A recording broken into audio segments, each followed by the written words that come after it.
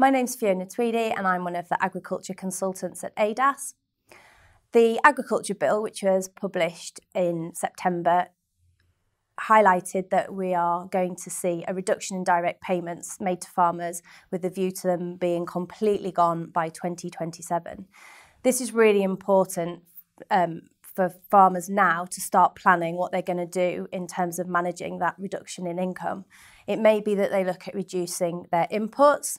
It may be that they look to seek to optimise their outputs, or it may be that they can look into alternative income streams. We can help farmers to identify opportunities throughout these three themes. It may be something as simple as planning nutrients better, or it may be looking at feasibility studies with a view to looking at diversification. There's a team of advisors who can help you, and their contact details will be on the ADAS website.